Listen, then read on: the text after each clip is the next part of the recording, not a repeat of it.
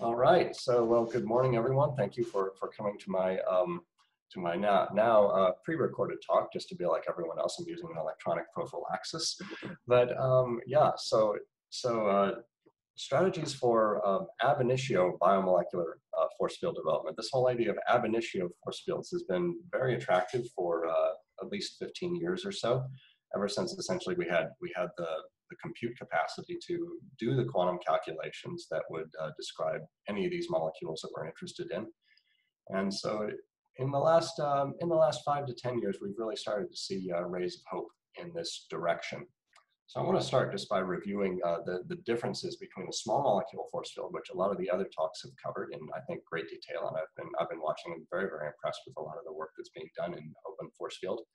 The small molecule force fields versus the biomolecular force fields. And you can see these differences manifest themselves even in the way they, even in not just the fitting strategies, but even in the way people talk about their force fields. And then it becomes an issue, okay, well, how do we pair the small molecule force field, or even like the third category of force fields, or major category that I'm not mentioning here, is water models, in fact. But you know, people talk about pairing the biomolecular force field with the water model, or pairing the small molecule force field to the biomolecular force field. But I think we just have to look at the details and the goals of what they're trying to model at first. So with the small molecule force field, you want to capture a space of trillions or thousands of trillions of potential molecules, chemical space. With the biomolecular force field, you have a much more limited palette. I'm saying up to 100 common monomers because you think about 20 amino acids in nature, and then some modifications of those amino acids, phosphorylation and such. And after that, there's probably a few dozen non-natural amino acids that people are most interested in, even though there are thousands of theoretical, thousands of amino acids. So we're talking really about a palette of up to 100 or maybe 200 individual residues in a biomolecular force field. So with the chemistry in the small molecule force field, you have potentially a lot of nasty chemistry. You can have some toxicity, but you can have things that take a lot of energy to synthesize. And in biology, you could have things like you can have things like the penicillin and some of these lactam rings, that are pretty highly strained. But really, you're not going to see quite the chemical diversity in that. And the common theme being, of course, that these things are products of metabolism. They're also going to be recycled and broken down by metabolism. So there's a palette of chemical bonds and ways to connect these things. And of course, the ATP-driven processes that can create these things, there's a limited energy budget for making them. So then the key properties for the small molecule force field become things like hydration-free energies. You want binding-free energies. We want to know what the equilibrium constant is going to be for this drug binding, or for this, or even like the properties of this neat liquid. We'd like to know how, not just benzene or some benzene derivative is going to solubilize in CO2. Then the biomolecular force field, we want structure primarily. We want secondary and tertiary structures of polymers. We want to see how hydrogen bonding particularly dictates the secondary structure, and then how weaker interactions dictate the interactions of the secondary structures to fold into a protein or an RNA enzyme. And so this all translates into the ways we train these force fields. So the parameter libraries and interpolation strategies that I think OpenFF is doing very well to explore and to hone for the small molecule force fields. You see sort of an analog in the ways to perhaps have libraries, and we can start to think about bond order corrections and things for biomolecular force fields. But largely, the biomolecular force fields, because they are so sensitive to small perturbations, and we're seeing small perturbations create large differences in tertiary structures, whether your protein folds or not. The biomolecular force fields, the strategy tends to be improve on something that already works, modify only a few parameters of it, and throw lots of graduate students at the problem. So then, the validation strategies being for the small molecule force field, validation is still the bulk of the work. The generating the fitting data and doing the fitting is important, but the validation is for either of these categories is quite lengthy. the fleets of TI or alchemical binding free energy calculations, getting back to the goals of the model for the small molecules. And then for the biomolecular force field, you're looking at microsecond timescale simulations. Even the latest AMBER force field that I'll talk about a little bit, AMBER FF19SB, that was validated using 5 microseconds, so 5,000, or no, 5 milliseconds, 5,000 microseconds of combined replica exchange simulations on various helices to try and get those, to get the helical propensities right. But then you can see things, other things on the microsecond time scale. Enzyme binding, that can occur there, but mostly you're looking at NMR terms and NMR relaxation constants.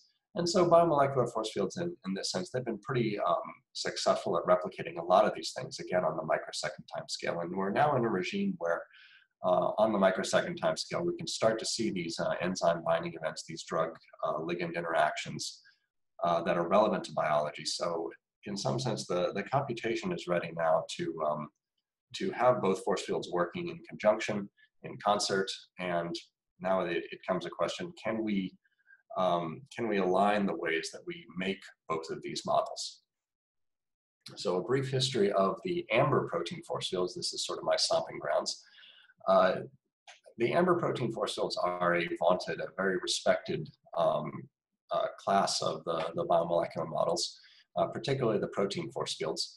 It started in 1995 back in the late Peter Coleman's lab with Wendy Cornell. You had Kenny Mers, you had Chris Bailey, all in that crowd. And they developed the PARM94 set along with what's been called the Cornell charge set. So FF95 incorporated PARM94, which was the bonded parameters. And then the Cornell charge set was all based on 631 G-star Hartree-Fock calculations, which nowadays they take minutes, if not seconds, on a modern computer. It was pretty significant back in 1994, of course. But that charge set, because it has some propensity towards polarization in certain chemical groups, it actually performed very well, and it is still in use today, in fact, even in FF19SB. So 24 years later, they're still using the same charge set.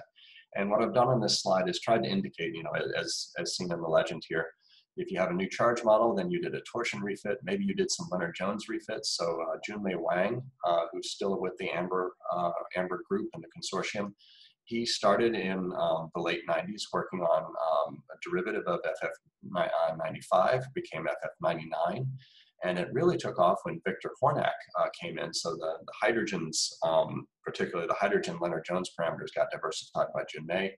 But then Victor Hornack came in, and along with people like Robert Abel and Carlos Simmerling's group, and Adrian Rutgers was also involved in this effort. But this thing in 2006, the next torsion refit, when we started to incorporate more MP2 level calculations, this became FF99SB, and this 99SB was a very long-lived and very successful protein force field, but really you have to recognize that it was a limited refit of what was already in FF95. And so then it got to as far as 2014 before James Meyer, also in Carlos Simmerling group, came along and did some additional torsion refits. They got even better reproduction of helicity and perhaps beta sheet propensity, still using the same charge set, of course. Around 2014, 2016, we had sort of a flowering of different force fields. So I got in there and I made a complete refit of different charge set, all new torsion parameters, and some of my own Leonard-Jones edits. That first one actually didn't work very well, but a student of Lillian Chong's came along and I was able to work with him. I'll talk more about this in detail, but in 2015, we came out with what's called now FF15 IPQ, so a successor to 14 IPQ, but in fact a complete refit of everything. And this one basically backtracked a lot of the Leonard-Jones refitting, but it got the salt bridge propensities correct, which 14 IPQ really was the Achilles heel. And so 15 IPQ and 14 SB, they are very much neck and neck. They're both very, very good force fields, and our own Li Ping Wang in the Open Force Field Consortium came out around the same time. So there were essentially 3 very good AMBER force fields. Li Ping made a complete torsion refit, not a limited torsion refit, but a complete one of all the side chains and all the protein parameters. But again, still keeping the Cornell charge set. So I sort of put him as a branch in that original line, whereas the Dewan force field, which has since been modified by Robert Best and later D.E. Shaw group, and then the IPQ line of force fields over here on the very right, which I kind of started, and Carl Debiec really did an excellent job on. And since I've just been involved in writing a manuscript for Anthony Boghetti, so Italian cars and perhaps Italian force fields. We're going to say they're very well made. But Anthony Boghetti and another student with Lillian Chong, they've made another 900 parameters, torsions, and new charge parameters for unnatural amino acids. So I'm really actually very pleased with their success.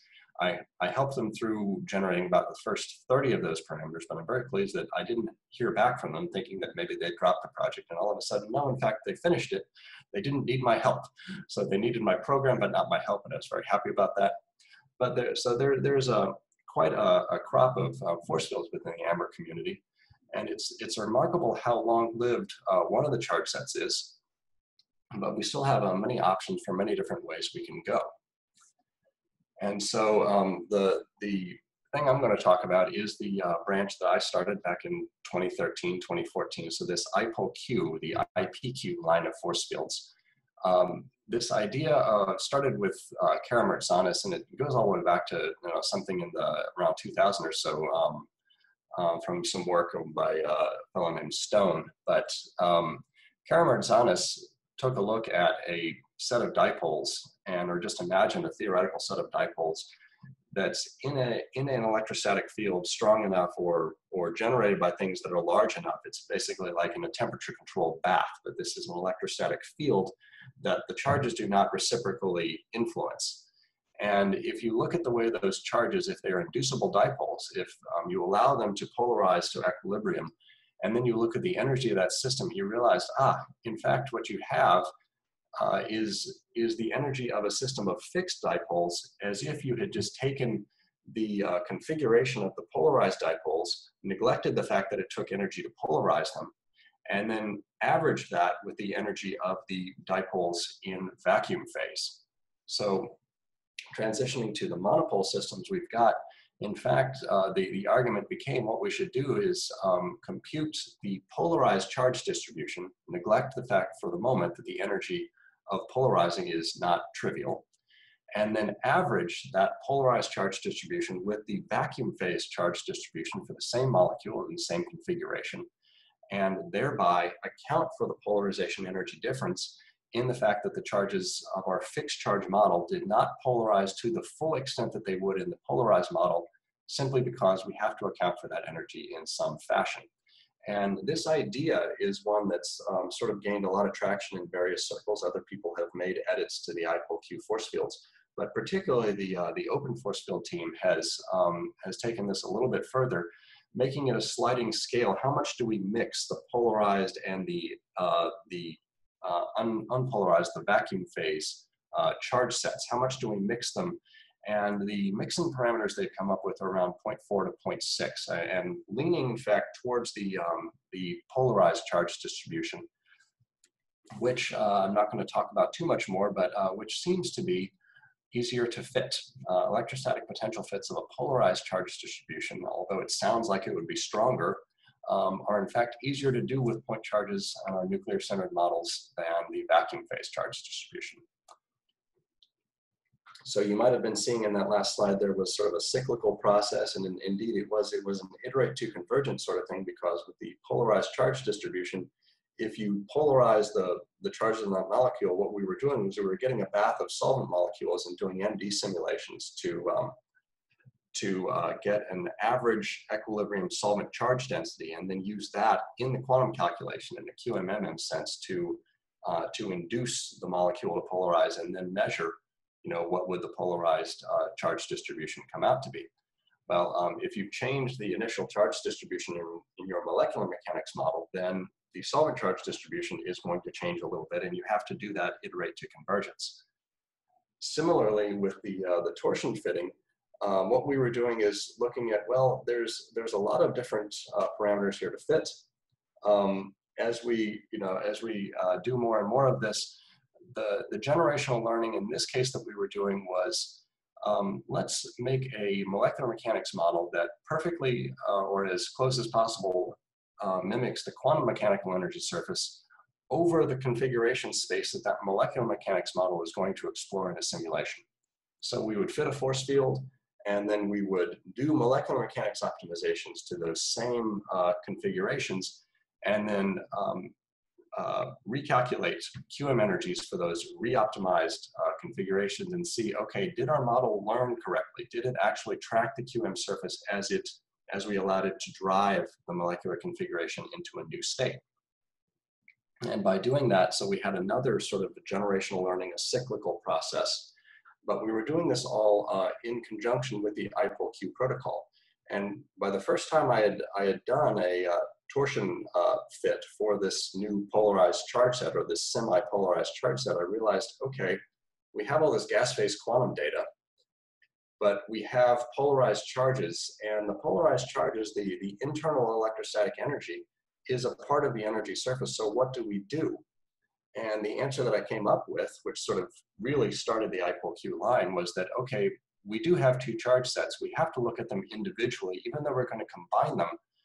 We have to say, okay, take the gas phase charges and use those during the torsion fitting. We're going to fit torsion parameters in the context of those gas phase charges using gas phase quantum data. And then we're going to transfer those torsion parameters to work in concert with the polarized charge set and do our simulations. And so that, wheels within wheels sort of validation process rolled forward. And the first thing that came out was FF14 IPQ, as you can see in this timeline here. This is all least squares torsion fitting. It's least squares electrostatic potential fitting. So it's a one-off. You fit the force field, but then you have to let the force field drive the molecule and see where it's going to take things, and then make new fitting data. And that's where, again, the cyclical process is coming from. So we went through a lot of the formalities of how we do the I-Q line. And I made a sort of a disastrous mistake with refitting some of the Leonard-Jones in too harsh a manner. But Carl Debiek is the one who caught this. So after in 2014 publishing 14 IPQ, he called me up and said, I think there's something wrong. And I said, I think you're right. I've been seeing a lot of stickiness, like side chains sticking to backbones and things starting to unfold where they shouldn't. And he said, well, I think I know what's wrong. And I said, I think you're right. So what we did was we rolled back a lot of the Leonard-Jones refitting, and we put it all instead on the polar hydrogens. We got a preliminary 15 IPQ, and we had all this infrastructure in place. So in only 3 months or so, we were able to go down here and incorporate a lot of new torsions, lots and lots of new data. We had nearly 250,000 data points, single point calculations on various dipeptide, tripeptide residues. And then we had, 3 months later, we had our finalized 15 IPQ force field, which, like I said, is, it's very competitive in terms of its performance, but there's also a very high bar to meet in terms of the way biomolecular force fields for proteins behave these days. So one thing that we did along the way was to incorporate these angle refinements. So we weren't just working with torsion refinements anymore. We were also doing least squares optimization of the angles. And again, this is all done in one big matrix fitting. The angles and the torsions are all fitted simultaneously. It really does appear that the angle refitting did a lot of good for not just the secondary structure stability, but also things like these alanine 5J couplings. So this is really looking at it's looking at backbone propensities, things that will sort of evolve into secondary structure as you get from a 5-mer to a 10-mer and a 15-mer, things like that. But 15 IPQ was one of the first force fields to get below 1 mean chi-squared value in any of these, by any of these metrics, these Karplus coefficients. Depending on which set you choose, you may or may not get different answers. But the 15 IPQ force field did extremely well by several of these metrics in getting these J couplings covered. And just in case anyone's wondering, well, how did you fit the angles? We were fitting both equilibria as well as the stiffness constants. The stiffness constants, fitting those things, it's pretty obvious because it's just like fitting a torsion amplitude. But in order to fit the equilibrium, so we're not saying the angle has got to be 109. It could be 104, 114. Least squares is going to figure that out. And the way that works is there's two parabolas, two basis functions. The sum of two parabolas is another parabola. And okay, you can see the black here, the black line, the minimum, the value of the minimum actually changed. Well, the position of the minimum changed, but the overall height of the minimum changed. The steepness of the parabola is a consequence that we're fitting. But in order to account for the fact that the value, the tide changed for these models, we have one additional constant essentially per system that pretty much obviates all of that. So all of this is being taken care of. We just have two basis functions, and we are fitting with complete mathematical rigor the equilibrium value as well as the stiffness of these angles. And so then we can look at things like alpha helical propensity in K19. We'll look at alpha helical propensity in the FF19SB force field as well.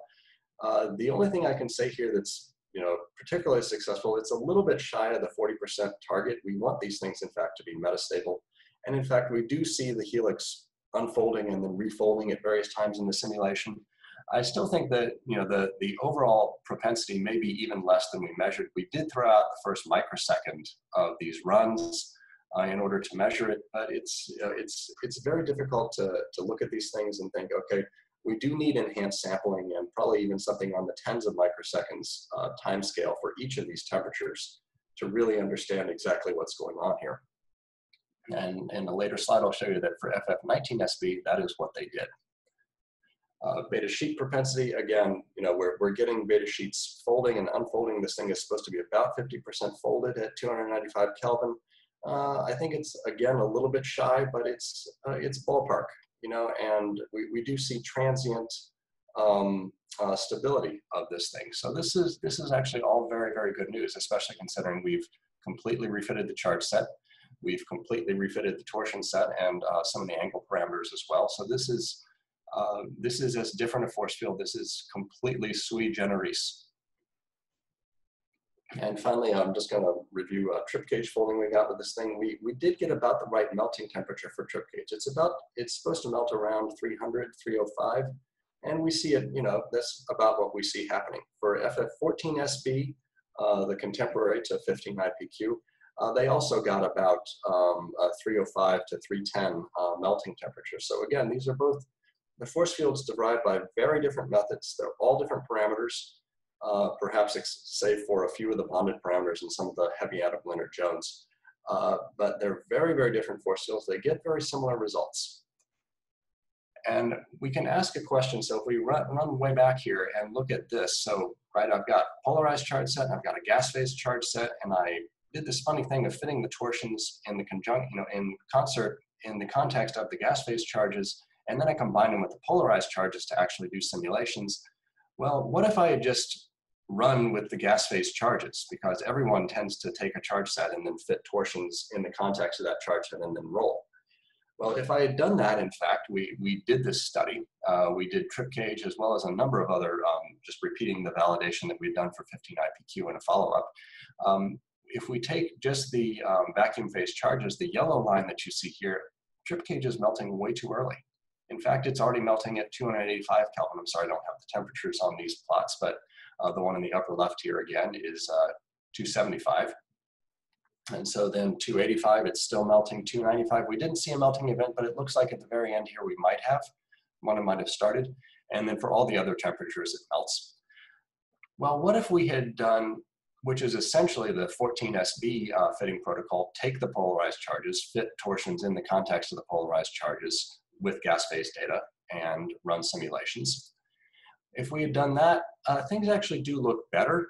But if we had just followed that protocol strictly, and again, making an ab initio force field that way without any intervention, without, again, many graduate students looking over the thing and making sure things are all right, we still got some problems. Okay, so the 15 IPQ Q-solve, that is a fake force field made with what I think is the wrong protocol. It turned out to be slightly worse than the canonical protocol that we put forward. So in fact, you know, we did see a melting event at 275 Kelvin. We didn't see anything else bad until about, you know, any other melting until about 315 Kelvin. And so, you know, we can, there was this, and there was some little less stability in a GB3 protein. It's a small globular protein. But from this, what we can say is that the way we made 15 IPQ, using the polarized charge set in simulations, but training torsion and bonded parameters with the vacuum phase charge set, that was the best option of these three. You know, certainly you need a polarized charge set. That's a given from this and other data we collected. Having the polarized charge set seems to be, no matter how you did the torsions, seems to be the bulk of the battle there. You know, once you've got that polarized charge set, the way you fitted the torsions, there is some consequence to it, but in fact, just having the charges be polarized ensures a lot of tertiary structure is maintained in these simulations. So then I do want to not just toot my own horn for this entire talk, but I want to mention some of the latest work that's been done in the Simulink group, which is this very impressive FF19SB force field. This is a CMAP-based force field. I'm going to talk more about CMAPs a little bit later. But they did the CMAP fitting, and I have to commend them for how they did it, or for the effort they put into doing it, and the ambition they had, because essentially they had 9,000 parameters, and they came out with a force field that doesn't appear to be too overfitted. So I think this is a very good thing. Carlos is quite circumspect when he talks about this, saying, well, we think it's better than 14SB. I think he's correct. I think, you know, this is a very solid product from the Simulink group. From this slide here, this is helical propensity. This slide represents 5,000 microseconds, so 5 milliseconds of MD across about 80 different simulations, or 80 different systems, each amino acid, a helix of each amino acid, and with these 4 different force field combinations. So the OPC water model is a 4-point water. It's a funny looking water model, but in a lot of ways, it seems to have a lot of the right properties. So we'd like to see, you know, proteins behave correctly in the context of that better water model than this old TIP3P that doesn't even work with Ewald. But when you finally run these things out to tens of microseconds per system, you can start to see, in fact, the water model does have an effect on the secondary structure. You know, we say it doesn't, you know, it has only a minor effect on the hydration free energies and such. Well, it does have a noticeable effect in the long run on the secondary structure. And in fact, 19SB, this combination with OPC, you might be a cynic and say, okay, well, it's because aspartate or maybe glutamate fell in the right spot. And, you know, otherwise, had that not happened, you know, you would have seen something very similar to 14SB. If only aspartate and glutamate had been in the right spots for that one, that would have been a, you know, a pretty tight to the trend line sort of slope as well. But I think, you know, and it's encouraging to see that all the effort they put into 19SB, and to see a better model like this.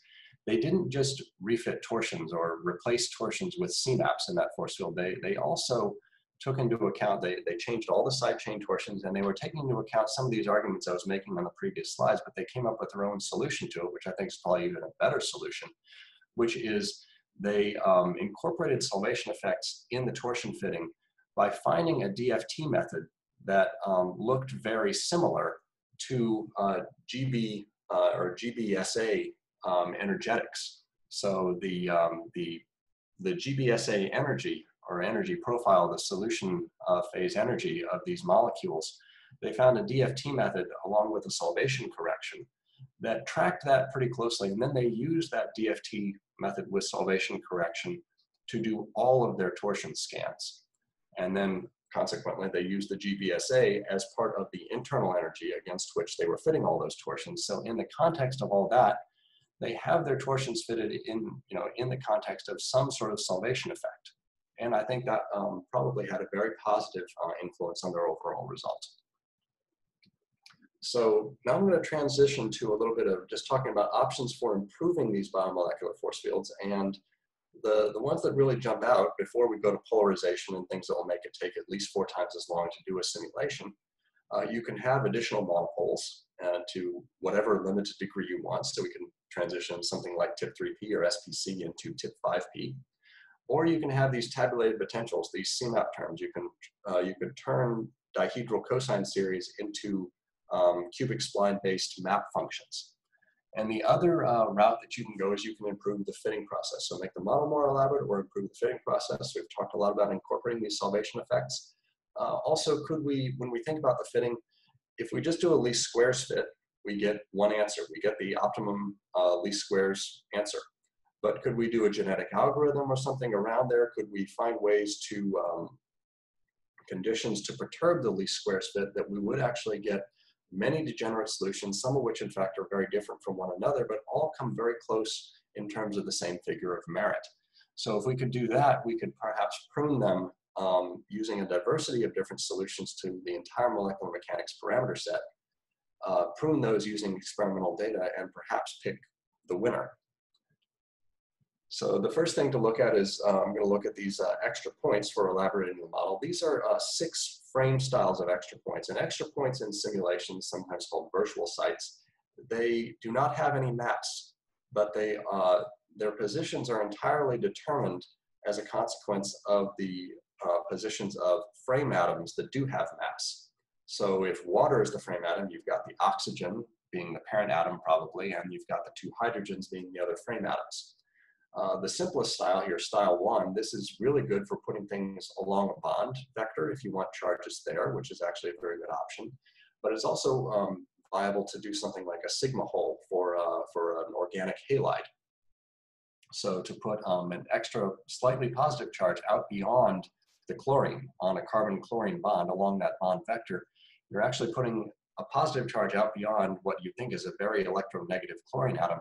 And that's creating what's called the sigma hole. And that does very, very well, in fact, for improving electrostatic potential fits as well as hydration-free energies. I'm not going to go too much into that, but that's a real success in terms of the way extra points can improve hydration-free energies. Otherwise, the hydration-free energies for these small molecules are largely a consequence of the overall dipole, and improving the electrostatic potential fit using these extra points does not change the overall dipole of the molecule that much.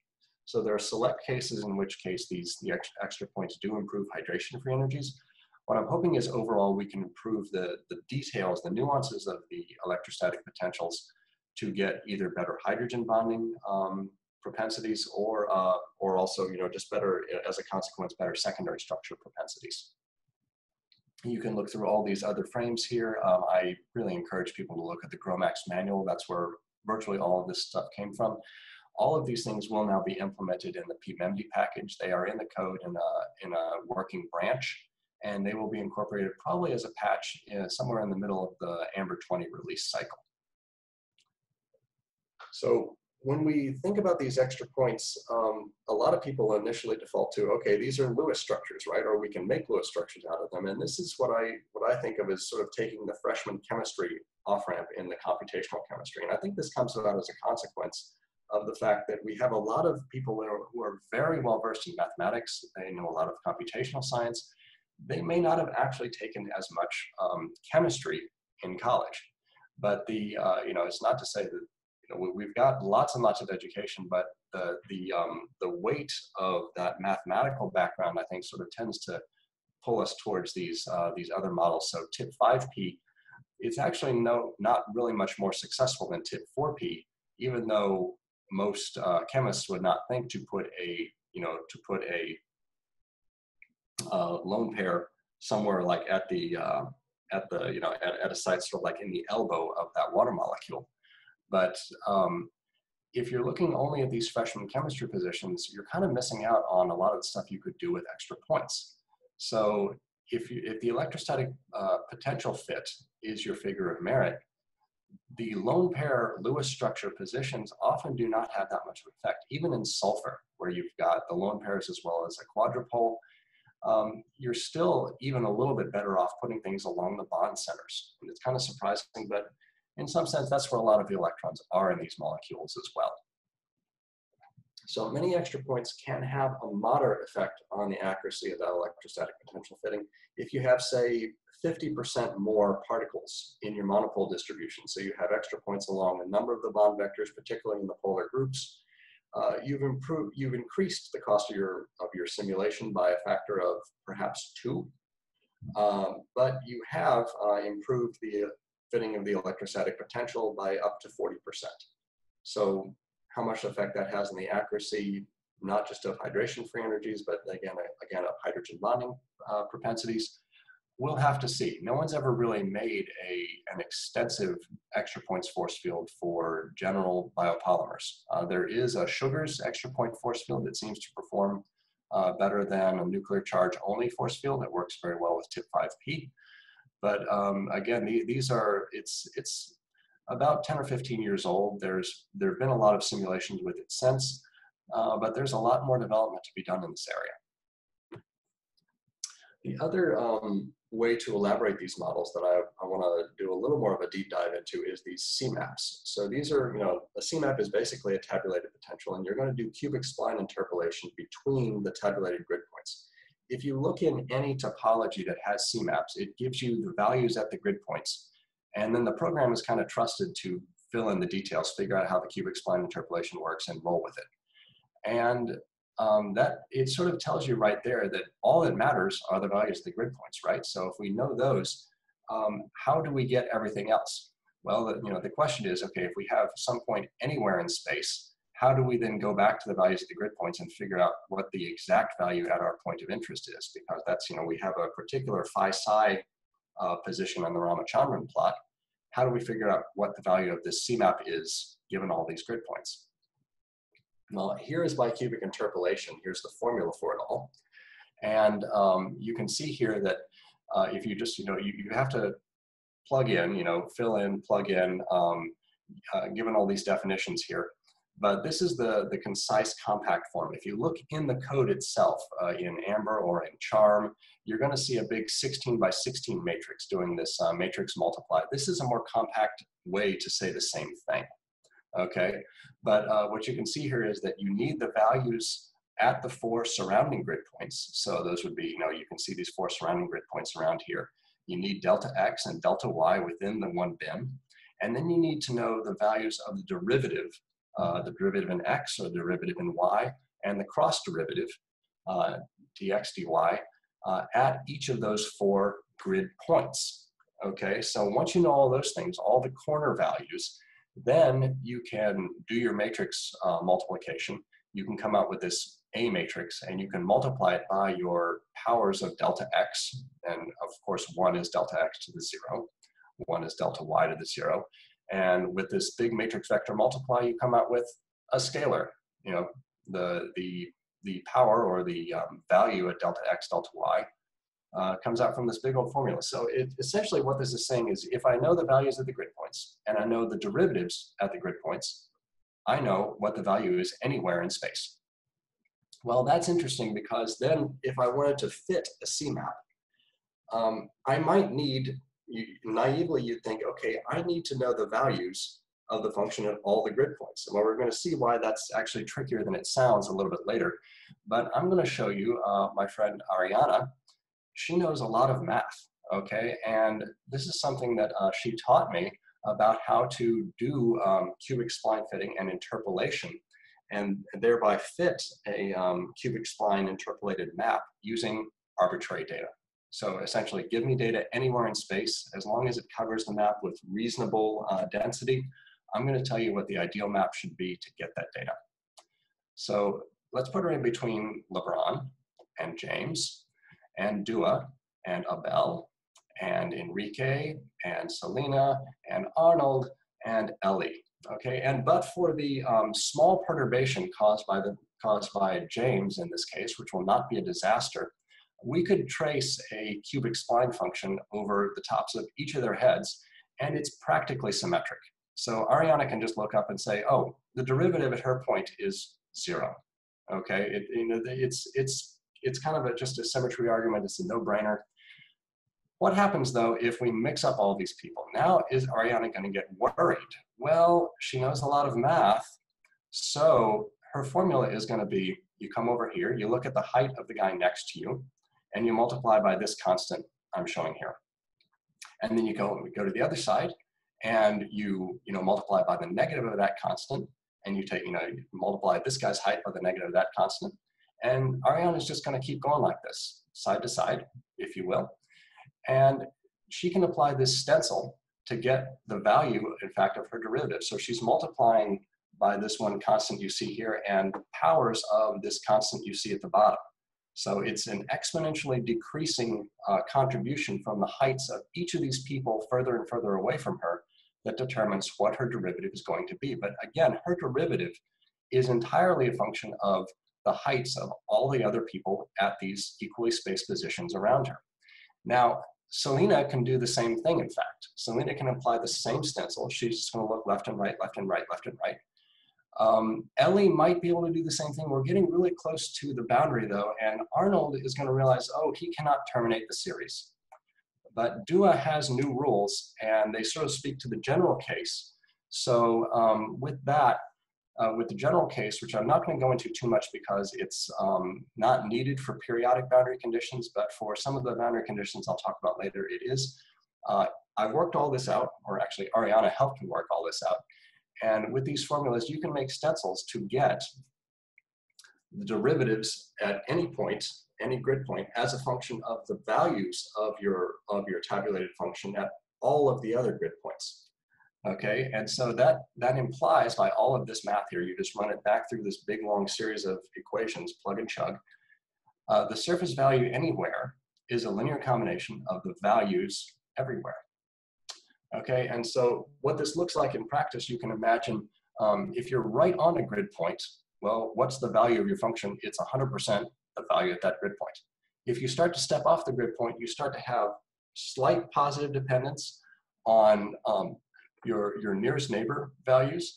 And as you get directly over here on the very right, if you get right in between 4 grid points, the value of your function is an average of the 4 corners, and then a little contribution from ones further out. And what you're seeing here is kind of like, it's like a wavelet distribution.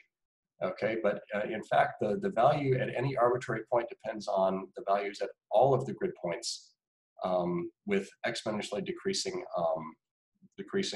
importance. If you have like a 64 by 64 grid, you can clip this series at 30 grid points in any direction. And if you clip it right there, you've already got your answer to machine precision, in fact. So this is a very interesting way if you have to spline tabulate something that you already know at regular intervals. You don't have to recalculate the values at very, very small discretizations and take a numerical derivative or something like that. You can actually just take the values you've already got if your function was very expensive to compute, and you can get your to within FP64 machine precision the correct answer just by looking at those values. It's really remarkable, but that's how it works. That's the math. So the upshot of this is that, again, I said naively, if you wanted to fit a CMAP, you might think you need to put your protein at every one of these grid points in Ramachandran space and nail it there, and then look at the energies and see what you got. If you try to do that, what you quickly realize is that, well, you can't quite restrain your molecule to any of these particular grid points. It doesn't want to stay there, and even if you put harmonic restraints on it, it's gonna drift off just a little bit. Now you could get really tricky and you could say, okay, well, I'm gonna move the restraints around the origin point of the restraints so that in fact all the molecules do fall on the grid points. That would be very laborious, but you could do it. What FF19SB actually rolled forward with was something like the orange plot here. They had things that were very close to the grid points, and in fact, close enough, I would say. Again, they still got very good results in their simulations, but they were rolling with this and thinking that they had to snap those values to the grid points. And what Ariana's math is telling us, though, is actually you could have something like this green data set, which not coincidentally just looks a lot like the Ramachandran distribution of a canonical amino acid. But you could have amino acids in their native configurations. As long as you've got a smattering of coverage elsewhere all over the space, you don't want to leave big gaps in your data, like two grid spacings. That's about as far as I would go. But as long as you have decent coverage and you have enough data points to inform what your map should be, any data set will actually do, and it's just as valid as any other.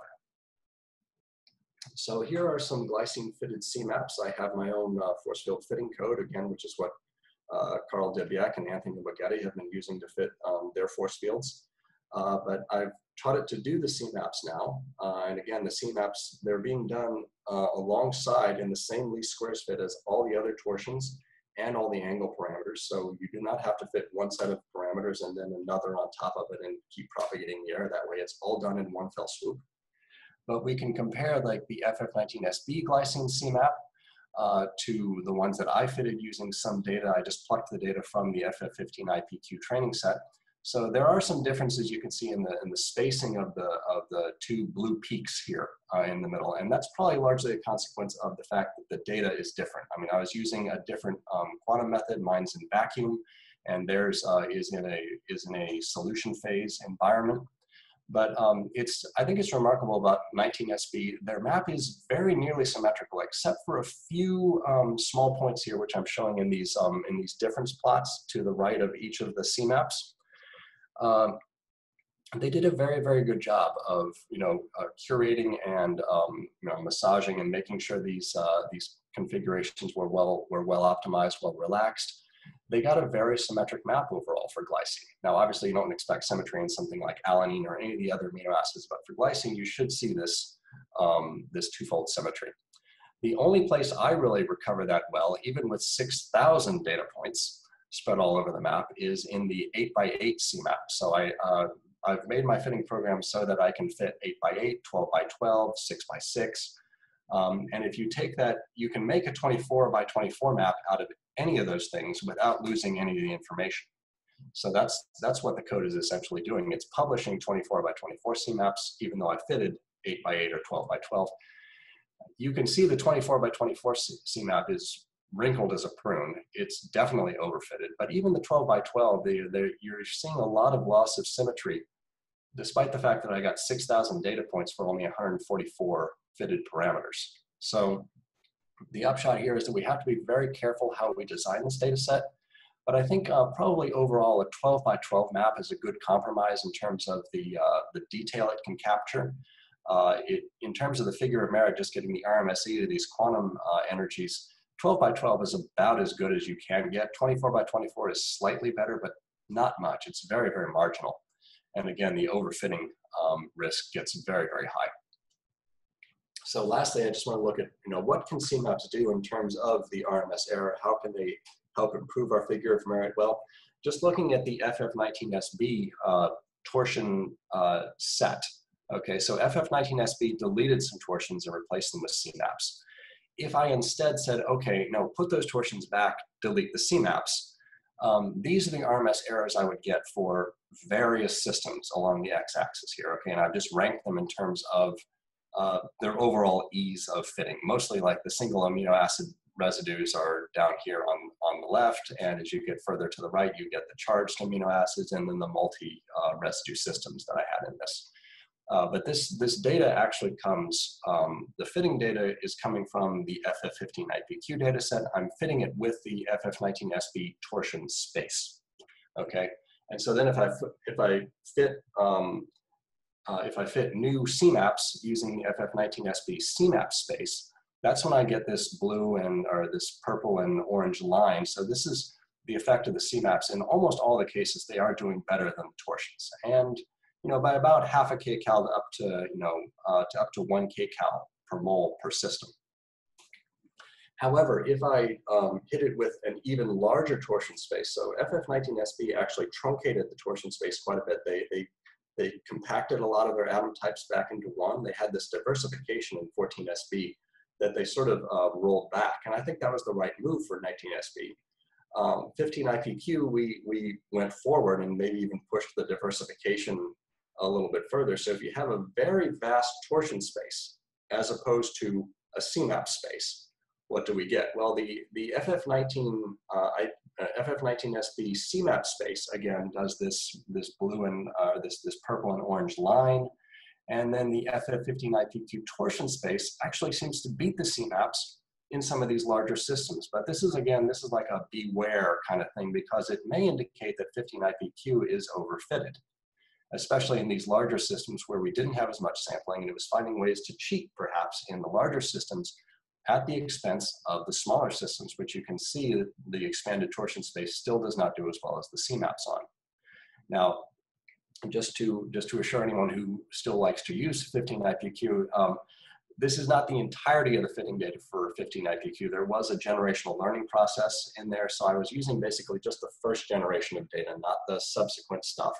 So this is 150,000 data points that you see across various systems. There were 250,000 data points in the entire training set for the finished 15-IPQ. So hopefully some of this overfitting has been dealt with, and we did see some of that effect during our fitting.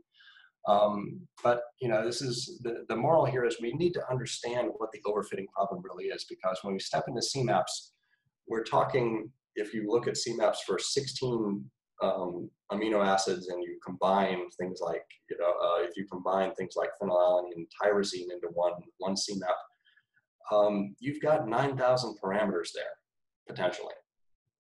So we need to understand how much we can afford, how much fitting we can afford to do, and maybe what overfitting problem do we already have that we didn't understand. So I just want to wrap up by proposing some strategies in the biopolymer force field development. I think, at least for our purposes for open force field, we want to make our own biopolymer force field. We are porting some of the AMBER force fields into OpenFF format right now. But for our own force field, just to have a product that we demonstrate, you know, we can apply our methods to create a viable biopolymer force field that is expansible and easily incorporates, again, the hundreds of potentially unnatural amino acids. I think we should stick with common sets of nitrogen, hydrogen, carbon, oxygen backbone charges, very much like the Cornell charge set's done, and what we had to do with 15-IPQ, we found that to be the best choice. Then if we have non-native residues, we should also pick some common atoms there and have some common charge sets.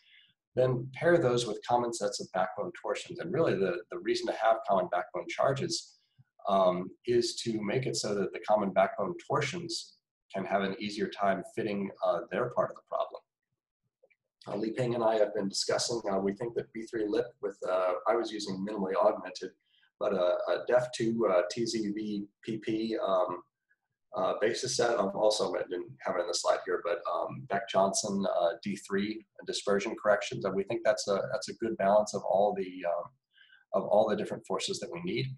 And I would suggest using, you know, tripeptides as well as even some tetrapeptides, particularly for the charges.